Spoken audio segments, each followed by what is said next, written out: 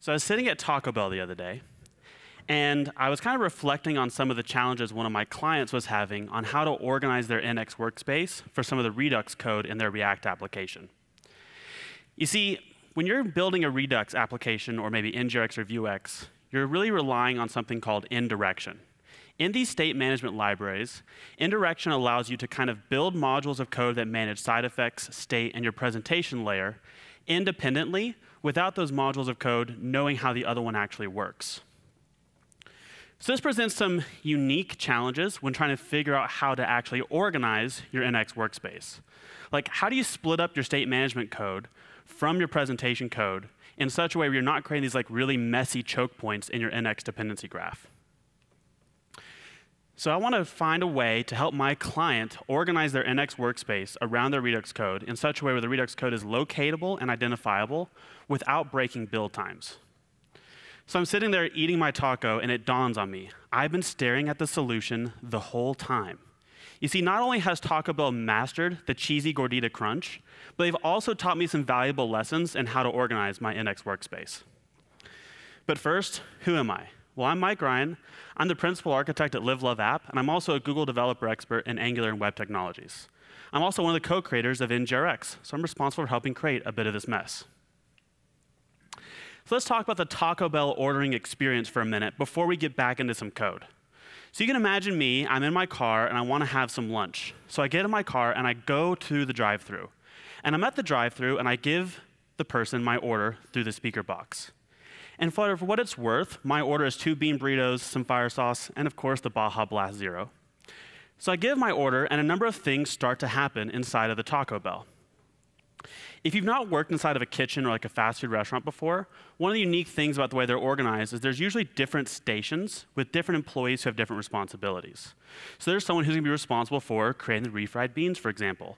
So I like to imagine that when I order my bean burritos, one employee in particular goes to the vat of beans, checks to see if we need to make more beans, and if so, pulls some of those delicious dehydrated beans out of a plastic bag, dumps it in the vat, adds some water, and boom, cheesy bean goodness.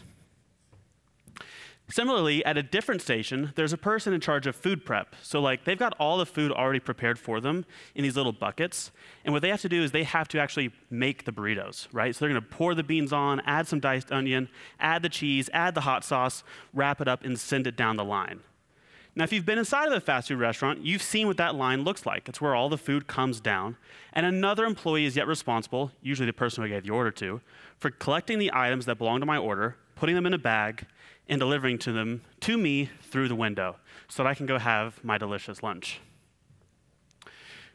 So let's think about this example again, but let's do this in a way where you've never thought about it before. Let's think about Taco Bell in terms of code. Let's build a little bit of a UI to model the Taco Bell ordering experience, and then figure out how we might organize this in an NX workspace. So first, let's say that that speaker box that I communicated my order through is represented as a component, the drive-through speaker. And when I, the user, place my order, it's going to emit an event letting a parent component know that, hey, someone's actually placed their order. Because this is Redux or NgRx or Vuex, we need an action to dispatch to model this event of the user placing their order. Now, all these state management libraries highly recommend that you model all of your actions as events. So there's going to be one action to describe me going through the drive-thru and placing an order. And I've got that here as an action.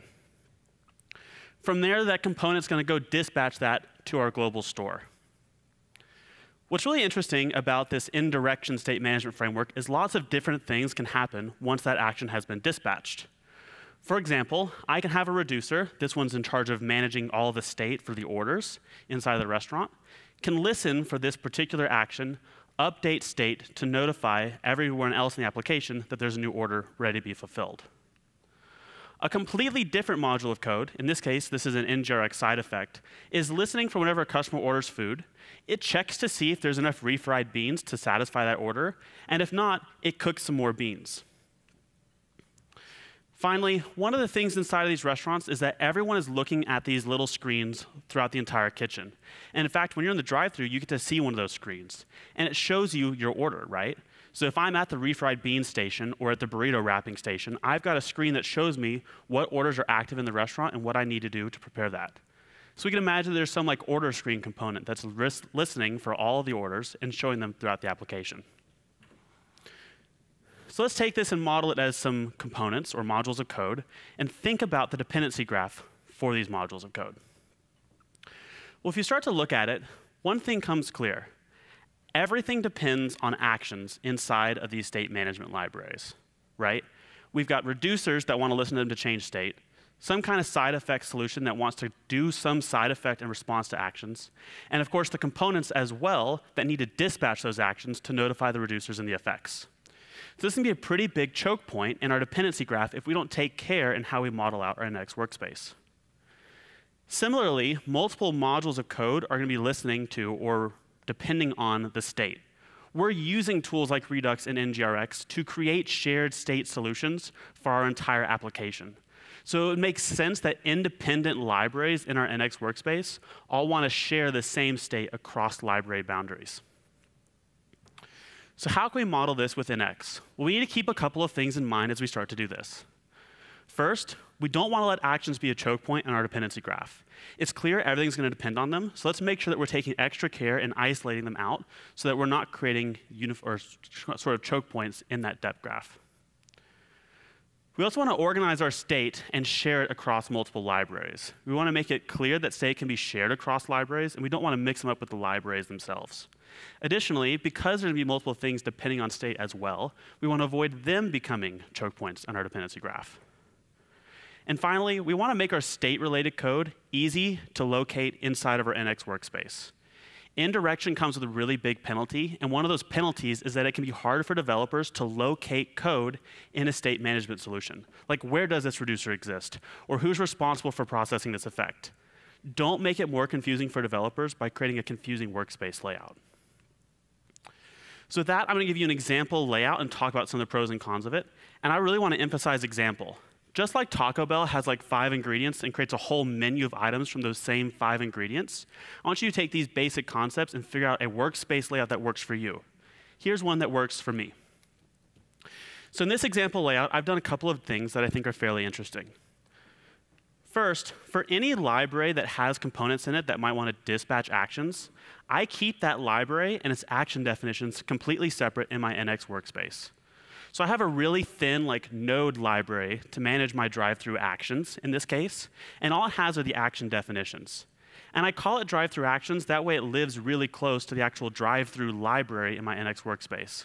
The drive-through library is where all the components live, and it's going to import those actions to dispatch them to the store.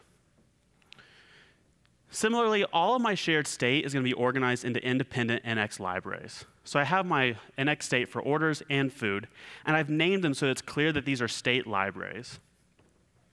With this done, let's see how our NX dependency graph looks. So in this example now, what I've done is I've separated my actions and my state away from my component libraries.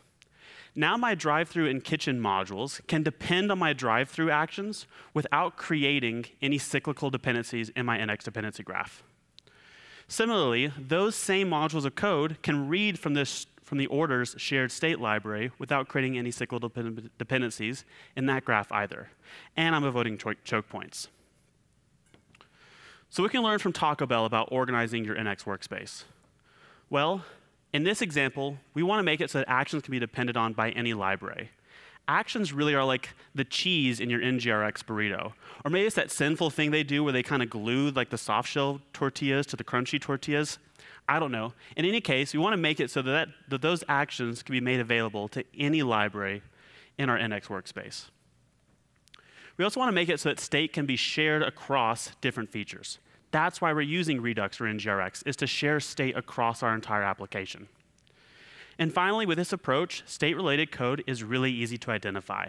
We've named it so that we know where our action definitions live and where the reducers live for managing state.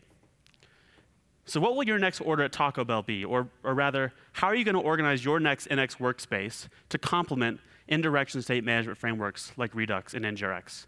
Thank you, and live Moss.